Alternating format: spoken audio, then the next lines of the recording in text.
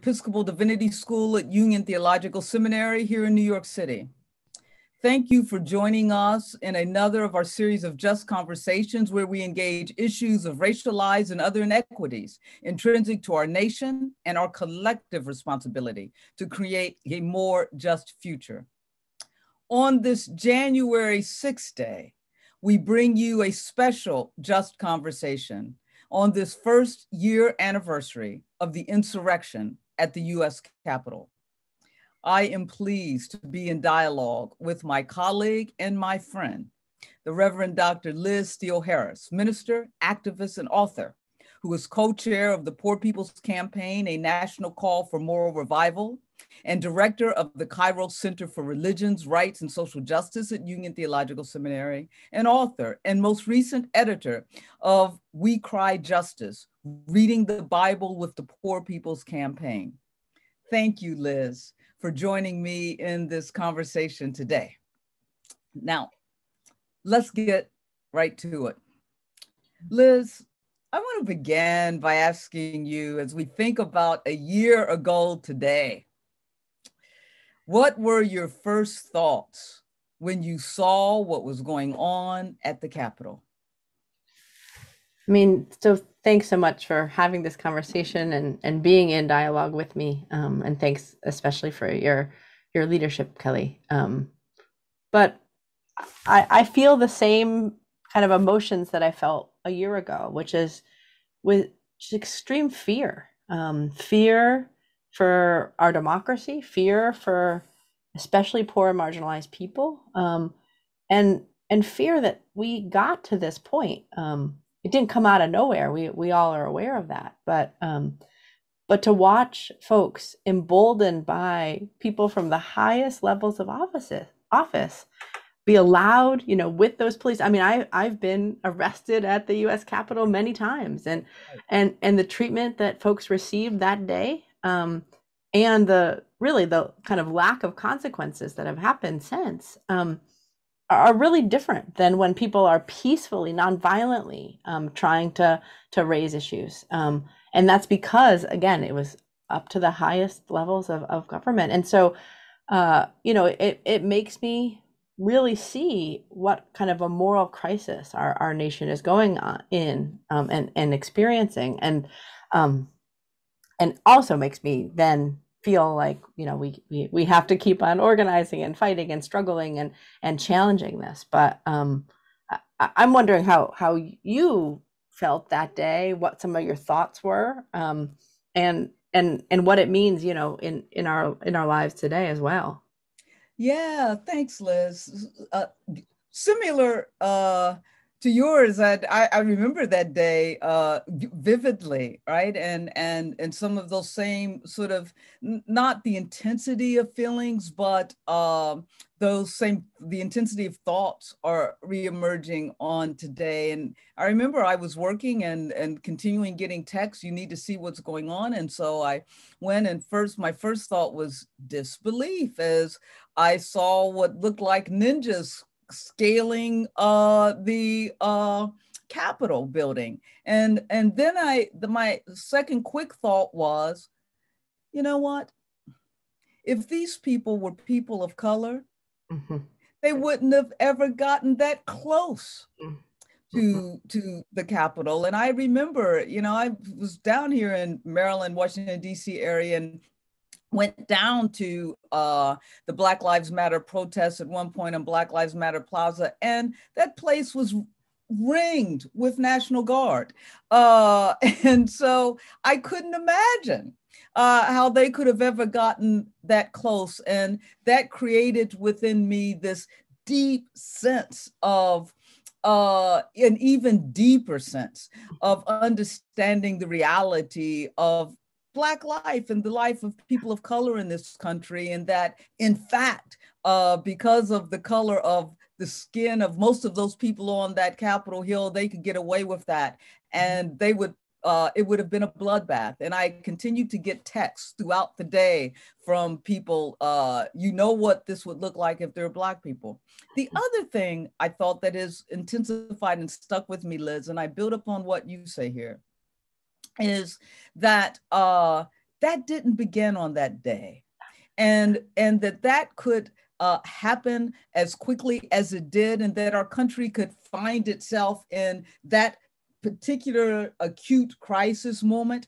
It was a reflection of the realities of who this nation is that it has not dealt with. And so before I say more about that, so the third thought that quickly came to my mind after disbelief and, oh my goodness, good thing those aren't Black people down there, but Black people would never be down there doing that, was that this was and we are in a 21st century Civil War moment.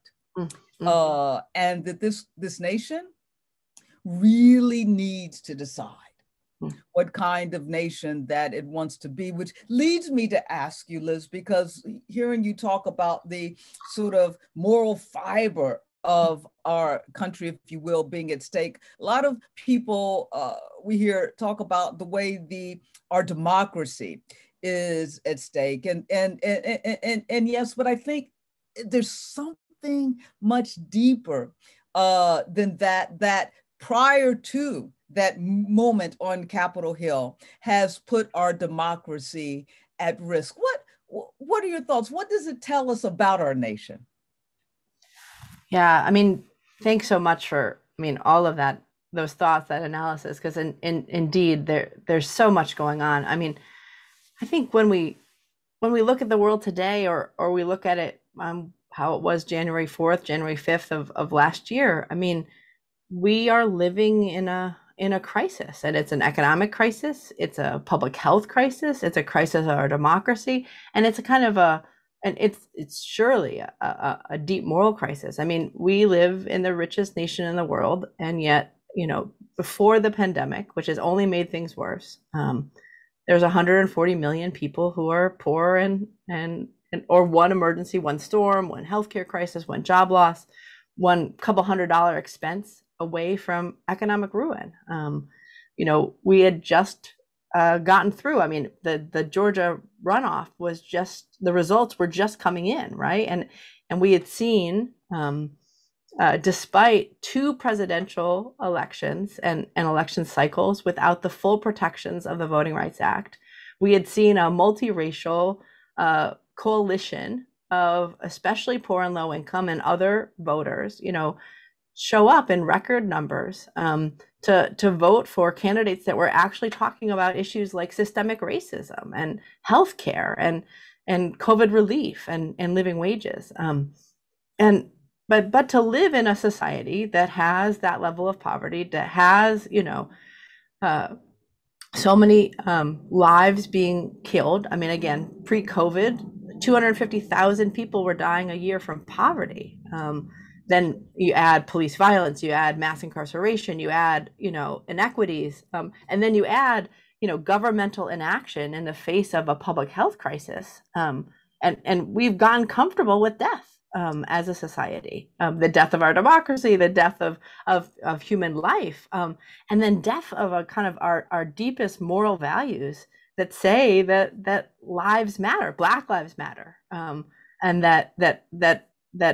that marginalized people's lives matter, that poor people's lives matter, but that life, God's children have to have good, thriving lives. And so to live in this society right now, and we had public health crisis, public health officials, talking to us. And I know, Kelly, you and I have had this conversation before too. I mean, again, before the pandemic had hit, we had pandemics of racism, pandemics of poverty, pandemics of inequality and violence against women and LGBTQ folks, right? I mean, and again, our society has gotten used to death and to violence and normalized those things, and you have that all kind of covered with religion, especially Christianity, and I think you've done such important work on all of these issues,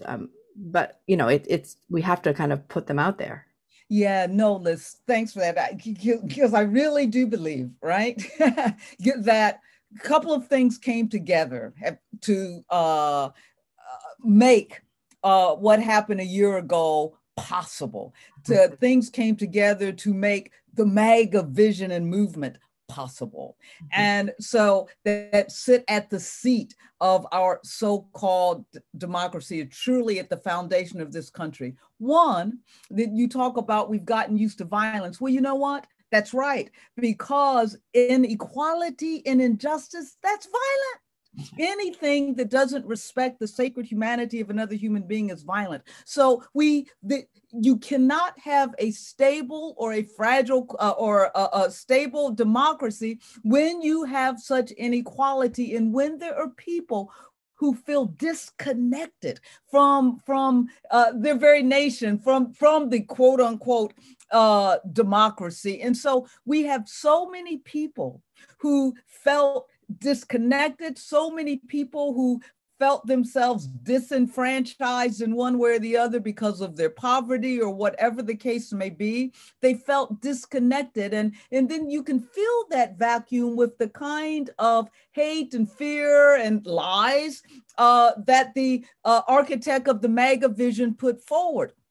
But then the other thing that came with that, so you had people who came there for various reasons, but certainly people got involved in various movements because they felt disconnected, if you will, from the quote unquote democratic dream of this country. And then on the other hand, at the foundation of this so-called democracy has been, as both of us have talked about before, and within the DNA, this notion, this Anglo-Saxon exceptionalist notion, the American exceptionalism, which has always been Anglo-Saxon exceptionalism, which has always been about white supremacy. And we have never talked and told the truth about that. And so it was easy. You know, if you don't take a weed up by the root, that weed keeps coming back up. And when it comes back up, there's more weeds. And so it was easy for the MAGA vision and its architect to take hold with this sort of white supremacist, if you will, ideology that was undergirding it. So all of those things came together to and it ended up in this quote unquote crisis moment on January 6th. What it should have done, and which is so distressing, I think, to me, is that it should have called this nation to account, at least those people who claim not to support what was going on up at the Hill, and caused us to say, you know what, it's not our democracy that's at stake, because the fact that that could happen means that we never had a democracy, really. What's at stake is the soul of this nation in determining who we want to be. To me, we are in this civil war kind of moment that we have to make a decision. But Liz, here's the thing, and you mentioned this. You know, we're both ministers, you know, and we are both driven in so many ways by our faith, because we believe at least the least thing that faith means is that we have to make the commitment to partner with God in bringing forth a more just future and all that that means. We know that there were plenty of Christians, quote unquote, up there on Capitol Hill that are part of the quote unquote MAGA vision. Studies have told us that 30% of Christians sort of submit to white Christian nationalism. So now, here's the thing. There are others, which are, I would hope, the majority of those of us who would call ourselves Christian. And then though there are other faith and religious leaders that are not Christian, and but religious leaders, and presumably have a different sense of values. Mm-hmm. Mm-hmm. What, Liz? And it's always a head scratcher to me when people say, oh, look what they've done to Christianity. No, look what they're doing under the name of religion. And I always like to say, look what we aren't doing. What should be the role, Liz, of faith and religious leaders? We see the nation's response to what happened last year, and some people are in deep denial. What should we be doing? So I really appreciate, you know, this question. And if we think about the fact that we really are in and approaching a kind of next civil war, right? But what we always see throughout this country and other countries' histories is that there's a kind of a battle of theology, a battle for the Bible and our deepest moral values and traditions that takes place, and polarization when you get to a place where, you know, you have such different, such polar opposite visions of what needs to happen, and what can happen. And so again, if we go back to the Civil War, I mean, you had Christians battling that battle of theology right out, right? I mean, so you had the slave Bible that had, you know, the Exodus, the prophets, you know, Jesus' inaugural sermon all cut out of it, and that emphasized, you know, slaves obey your masters, and you know, told stories of Christians sending people back into slavery. I mean, and this whole apparatus, you know, from not just biblical interpretation, but the structure of religious living and religious life, you know, was all to prop up the system of U.S. chattel slavery, right? But it wasn't, it didn't have the last word, and it couldn't have the last word. And so, you know, you have Harriet Moses Tubman, and that isn't a cute nickname. That's how she was thought about, and how she thought of herself, in terms of playing a role of leading hundreds of the enslaved out of slavery, risking people's lives to show how immoral and wrong this system was. You have Frederick Douglass, who, you know, has this kind of quarrel his own self with Christianity, but is preaching all the time and putting out, you know, not ceding theology, not ceding where God is. Very clear, might be mad that this is how things are playing out, and definitely upset about this kind of heretical Christianity that is upholding, you know, U.S. chattel slavery, but is then talking about, you know, how he kept on praying and praying and praying, and his prayers weren't answered until he started to take action together, and this God of justice, you know, supporting the abolitionist movement. And I just think it if then we kind of bring ourselves to today, right?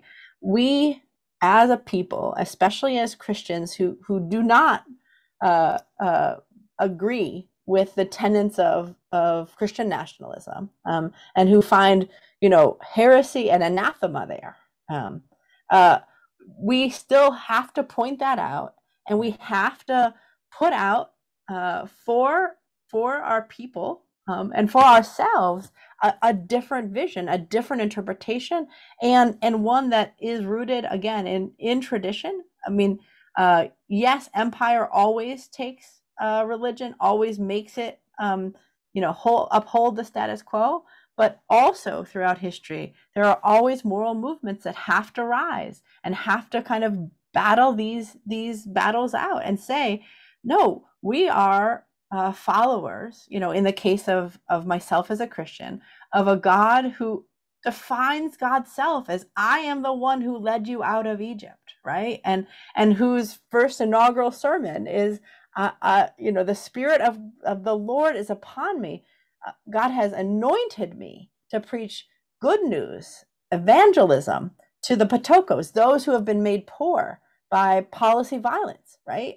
And so to what it says to what we need to be doing, because again, there's a lot of what we need to be doing in this moment.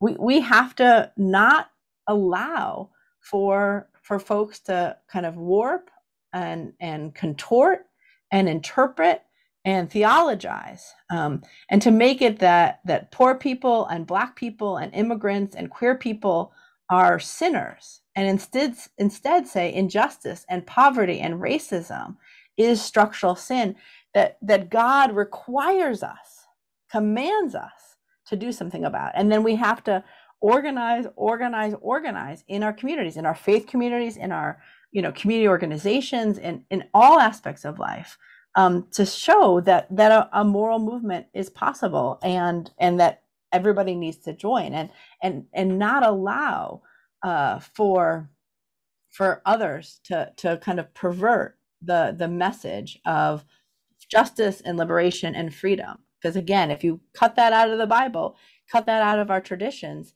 then there is nothing left. Yeah, one, I agree. A couple of things as we bring it to the close. And even for those who may not be religious, you're human. And to live into the best of our humanity, right? And that begins, I always say, with never withholding from another with that which you would not want withheld from yourself. Mm-hmm. And let's just talk about the sort of the basics of what it means to be human and to thrive and to live and to fulfill whatever your vision is. And Liz, I also think of the fact that at the root, really, at the foundation of our country is this theology of white Christian nationalism, because this country was founded on the notion that we were going to be this city on the hill that shined forth what it meant to be a city of God. And that what was always connected to this notion of Anglo-Saxon exceptionalism. We got to tell truth about that. And what you also say reminds me that as a theologian, and people say, oh, theology is academic stuff. The theology matters. And that's why someone like Reinhold Niebuhr's come back to the forefront of public discourse, because love him or hate him, and he did good things. He was a public theologian, and he always spoke to these matters, as well as persons like Cornel West and others who do it today. Theology matters in this regard. The other thing you said, and probably we'll begin to get out on this, was being engaged in movements.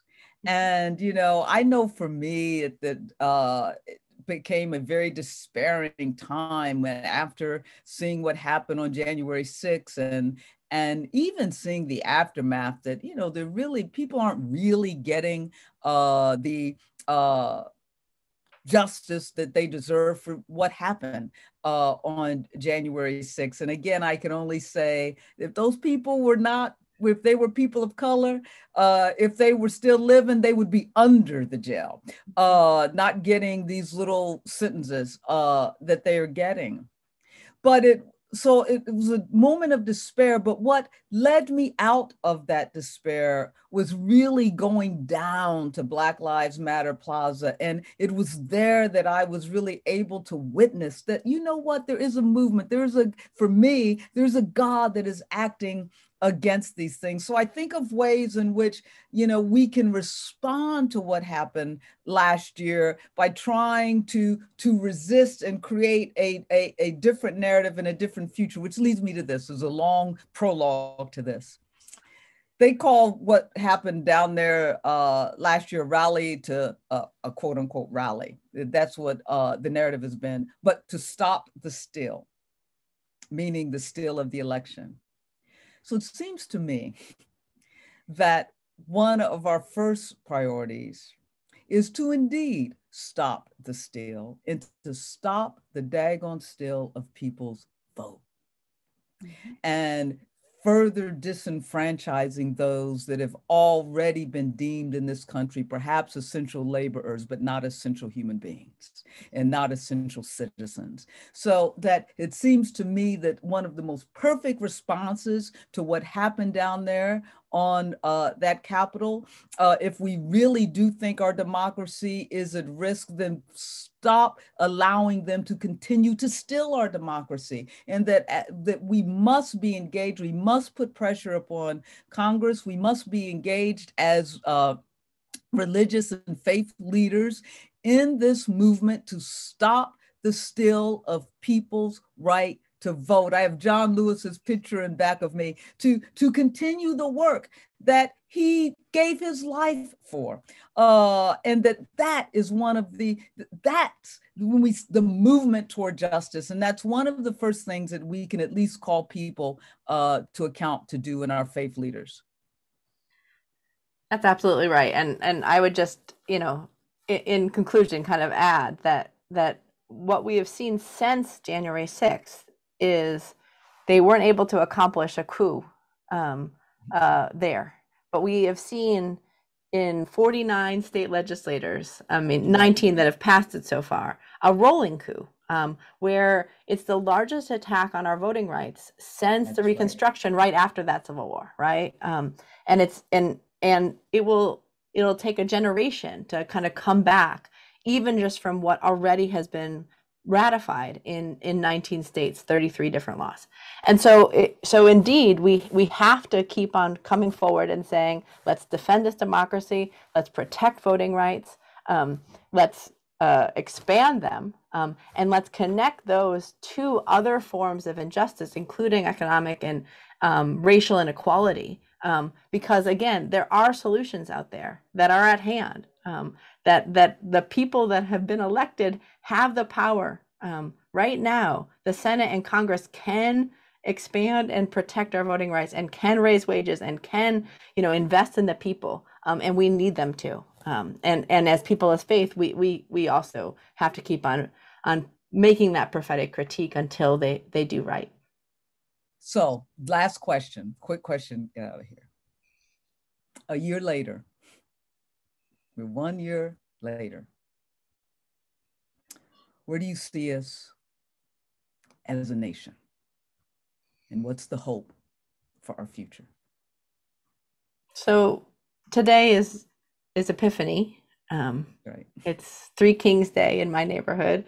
I'm Armenian, and so it's Armenian Easter. I mean, it's Armenian Christmas. And it's a day where, these economists and scientists find hope in a poor Palestinian Jewish refugee who was born homeless. And from those that are rejected, a moral movement is growing. And so I see a lot of problems, a lot of despair, a lot of fear, a lot of violence, a lot of attacks on people's lives, especially impacting poor people and people of color. But I see where the hope lies is in those very, kind of those who have been rejected. The cornerstone that was rejected will lead, will become the cornerstone, or the stones that the builders rejected will become the cornerstone. And I think I see that happening in our world today, in the low-wage worker protests, and the Black Lives Matter protests, and in the work that the Poor People's Campaign is doing, and the work that so many different environmental movements and others are coming forward with, and it needs everybody. No, and thank you for that, and thank you for reminding us all that today is Epiphany. And I'm an Episcopal priest, and of course, Epiphany is at the center of our calendar as well. And for me, it's a day of revealing, right? And so as I think of a year later, and on this day that was Epiphany, last year it revealed to us who we are as a nation and who we are as a people. Let 1 year later reveal to us who we want to become as a nation and who we want to become as a people. And let that reflect what it means to be in this Epiphany moment, when indeed, for those of us who celebrate this day of Epiphany, God revealed to us who we can be and ought to be as sacred children of God's. Liz, a lot of work to do, indeed. A lot of lessons to learn, a lot of truth to tell. I am glad that I am in this struggle with you to become a better nation, a better people, and to just stay on the arc that bends toward justice. Thank you all for joining us in this conversation. And I hope that each of you make this day, that is the first year anniversary of the insurrection on Capitol Hill, a day where you indeed reflect upon this moment and ask yourself, who do I want to be? How do I want to participate in the struggle to become a better nation, a better people, indeed, a better world? Thank you for joining us.